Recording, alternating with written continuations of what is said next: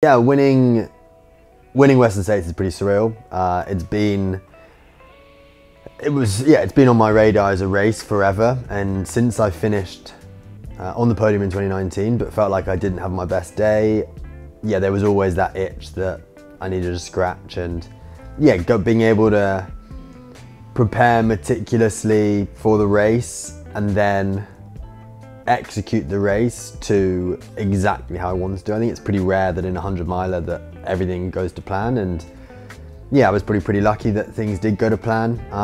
So yeah, I guess it hasn't fully sunk in yet, but it's starting to. And for me, it's definitely the biggest result in my career so far, and yeah, it's incredibly exciting that it's one of these massive races that not that many people get to tick off winning, and yeah, and it's done, and it definitely doesn't. There are definitely areas of the race that I think I can improve, and I can't really believe I'm saying that 2 days later. Yeah, I think for me, crossing the finish line was just an expression of what I had been thinking of for the last 6 months. Since the beginning of January, well, since after UTMB last year, and I knew that I had a place, the whole focus was on Western States, and it was about executing the right day. And like I've said a lot of times before, for me it's process, not outcome, and I knew that I had been following the process the whole time, and everything had been meticulously planned, and the process was as good as it was better than it had ever been before.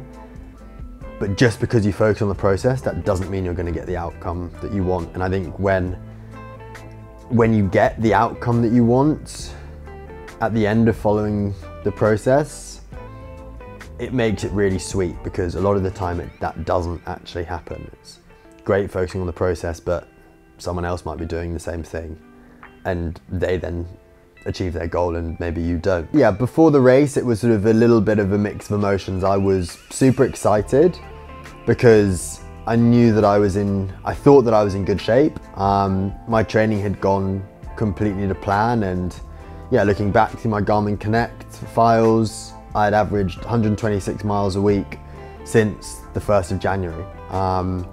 That's by far the most consistent I've ever been in my training, and there was some really good quality in there. And yeah, being able to combine that with some heat training and then some altitude training as well, in Flagstaff and in Phoenix for the heat, yeah, things sort of kind of just fell into place.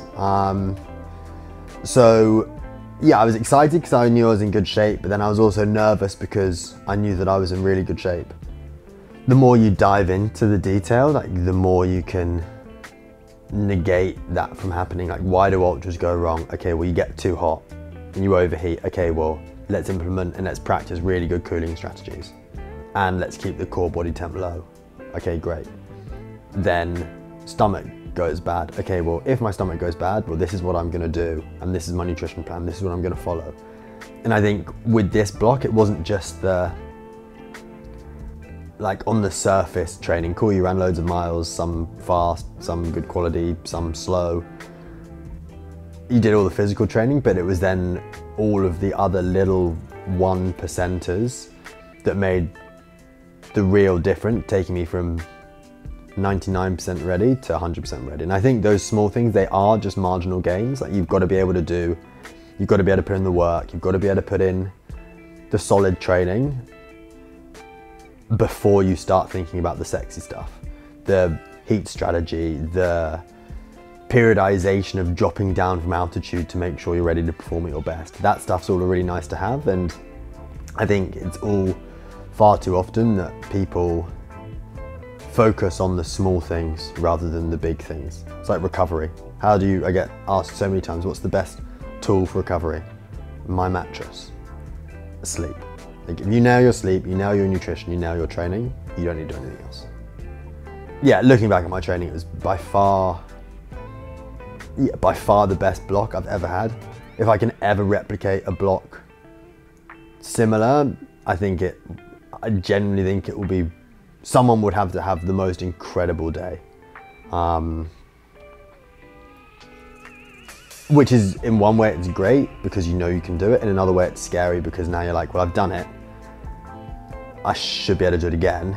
But then I think making sure you don't have that mentality of, oh, because I've done it once, it means I can do it again.